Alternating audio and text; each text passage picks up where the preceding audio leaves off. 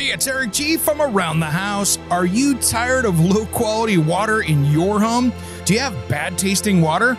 How about chemicals, minerals, and a hard water scale tearing up your bathrooms, appliances, and your water heater? I have a great solution for you. It's time you stop the damage and check out King Water Filtration. This water treatment system takes care of every drop of water that comes into your home. It uses no salt, no expense filters to change, and it's made right here in the USA.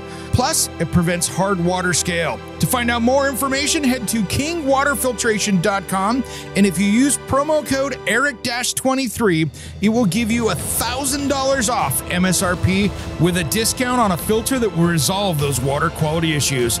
Don't miss out on this amazing sale on a product made right here in the USA at kingwaterfiltration.com. That's kingwaterfiltration.com. And don't forget promo code ERIC-23.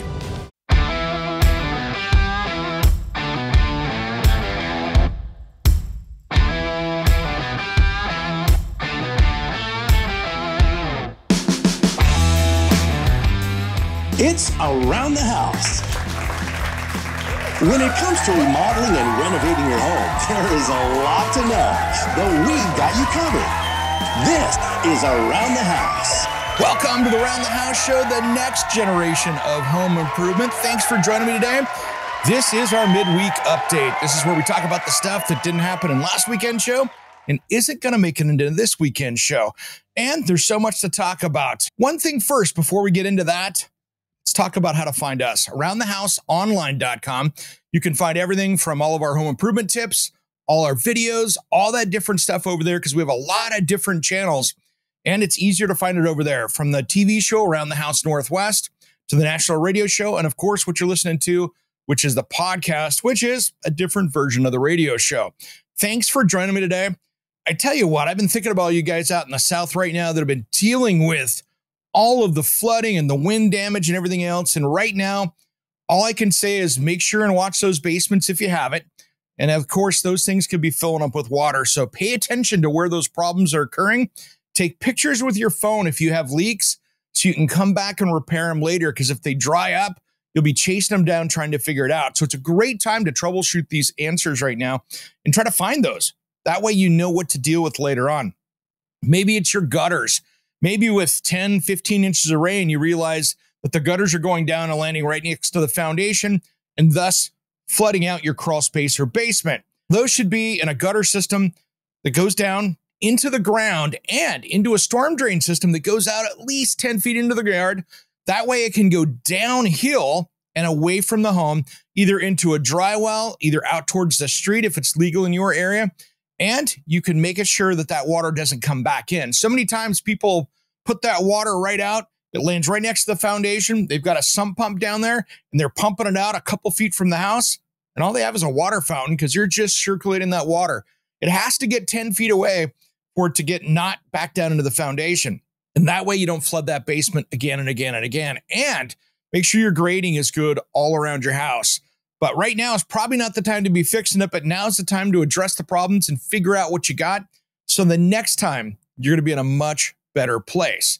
So that's the thing right there. Today I wanted to talk about a couple things. One of them being some moldy lumber that I found this last week. You probably saw this on social media if you've been following me and Around the House show. And I was in at my local Lowe's store, and this is not bashing on Lowe's. This is going to happen in a lot of different lumber yards when they keep stuff indoors. But I come walking into the lumber department. I'm like, man, what is that? And sure enough, I walk by the 2x4/8, just a regular lumber right there. And it is black. It is brown. It has white fungus going on it. If you have had massive water damage to your house where something's been wet for years on end, this is what this looked like. And I was shocked because it was half there. Other half has been sold to people. And it is getting sold to be put in people's houses. So I walked around. I was actually just going in there to get some lumber, just a couple sticks because it was Sunday. Lumberyard's not open. So I popped in there to get a couple 2x8s. Guess what? It was a hot mess. There were 4 major lumber bunks in there that had black, moldy substance all over the lumber. And I took some pictures of it. And I tell you what, this stuff was nasty. You could smell it in there. And this comes down to training. That is a serious health hazard for people when you walk in there and you can smell it, something's going wrong, because that mold's going to be releasing toxins and you have to test it to really know what it is. Can I tell you it's black mold? No, it's a black colored mold, and you just don't know how toxic it is without doing some testing. And I was not going to go take that home to do it. But all that fungus and stuff, it's bad. And that shouldn't be in brand new lumber. So usually what happens with this is you'll see them bring in maybe green lumber that's soaking wet, and they put it up in the bunks inside the structure for a while, inside the store, and it's wrapped up in that plastic, and it probably just sat there and fermented. And then what do you have? You've got some really, really nasty lumber that you shouldn't be putting in your house. So this stuff is worse than a lot of stuff I've ripped out. Ironically, if you'd have been sitting there and had this in an attic space with a house inspection, one of these pieces, they'd have said you need to have a full abatement in that house, and that's going to be a serious problem. So make sure when you're pulling lumber at whatever lumber yard you are, make sure that you've got that dialed in and you're looking to make sure if there's mold in it, bring it up to the associates there or your lumber person and go, hey, this is a problem, and see if they'll open up a number unit of lumber for you. If it's got mold on it, that could be a big problem. You don't want to have to go back and try to treat it and deal with it yourself. That's an expense that you shouldn't have to be paying for. Now, here's the thing. When we're dealing with this kind of stuff, this is a big healthy home issue. This can get in there, and if you've got other moisture or you're in an area that's got high humidity, let's say you're finishing a basement, you could be spreading that around the whole structure and have some serious health issues. So that's something you want to make sure and deal with.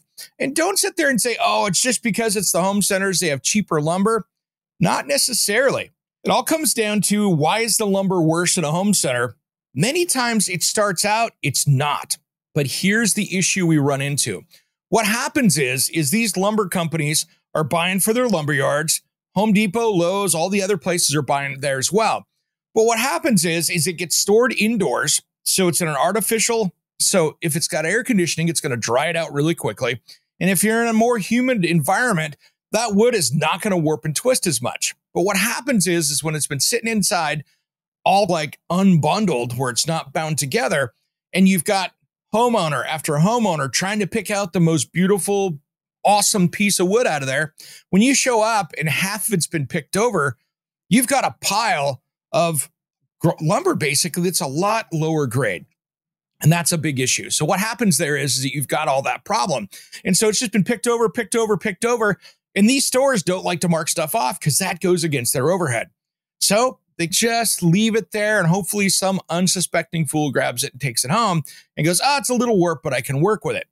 A lot of lumberyards will go through there and pick out that stuff, put it over in the cull pile, and somebody will use it for blocking or something like that because they got a good deal on it. So here's the thing.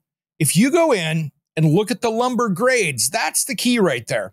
Sometimes you'll walk into a home center and it's not going to be kiln dry, which is KD. That means that they've force dried it in these big kilns to make sure that it's at a certain moisture, and it doesn't like to warp many times. But if you're in a coastal area or near a coastal area, sometimes they'll bring in green lumber so it doesn't swell up and do things when it gets on the job site. So you got to look and see what grade they're selling. My Lowe's store just changed from KD to green, and that's something you see a little bit different. And that's something you got to watch out for. So check the lumber grades. What grade of lumber is it? Many times it's a similar thing that's at your own lumber yard. It's just how it was treated and how many people went through and picked it out. That's the thing. Most contractors going in there, they're throwing it in the back of the truck or somebody's loading it out, and they're not even going back and picking it out of the back bunk. It's getting delivered to the job site. They grab the first 24 off the top and it's gone. There might be one or two bad ones in there, but that's what happens. Those one or two bad ones keep getting stacked up in the pile, and you got a hot mess. Now, looking at recalls today, I see that Echo has a recall on a backpack blower. To find out more about that, head over to CPAV, the Consumer Product Safety Commission. That one, they've got a recall on there, could catch on fire, so you want to check that out. If you've got an Echo backpack blower, that could be an issue for you. All right, guys, we got a great show coming up this weekend that I don't want you to miss. It's going to be a lot of fun. We're going to be talking a couple things. One of them here, the top 10 things not to purchase at your local home center, and house flipping gone bad. And of course, my top 10 tools you should buy for your toolbox. Those things you should have. And I'm not talking about like just basic stuff. I'm talking about my favorites, my favorite brands, and none of these are sponsored. So you're going to get my total opinion on what my favorites are and what's the really best out there that I have found. And if you've got something that should be on that list, make sure and message me over at aroundthehouseonline.com. If you have a tool that's your favorite, I'd love to see it. We'll talk about that on Saturday's show.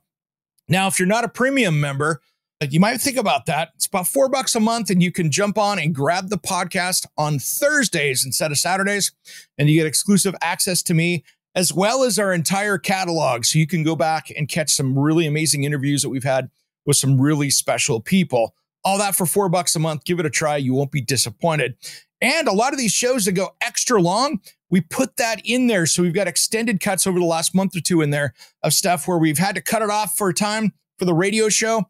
And that's the difference there, is you might get 5, 10, 15, even 20 minutes extra of my complete thought that wasn't cut off for time. All right, everybody, have a great rest of the week.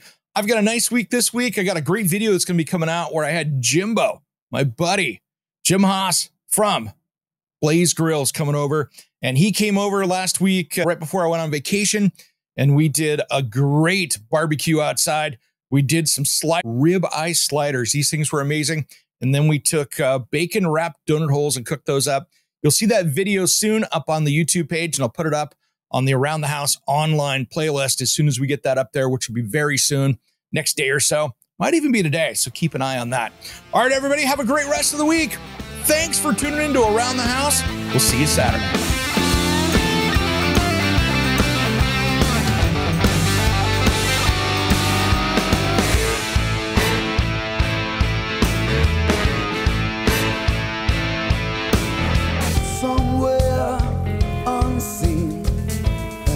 Undiscovered, anywhere beyond the mean. Life is a love song, let's be lovers. We're all over the radio. Take my hand, I know where to go. All over the radio with you. Hey guys, it's Eric G from Around the House Show. We'd really appreciate your help with some awesome 5-star reviews on Apple, Spotify, or wherever you tune into your podcast. Big thanks, everyone, and a shout out to our dedicated listeners of Around the House.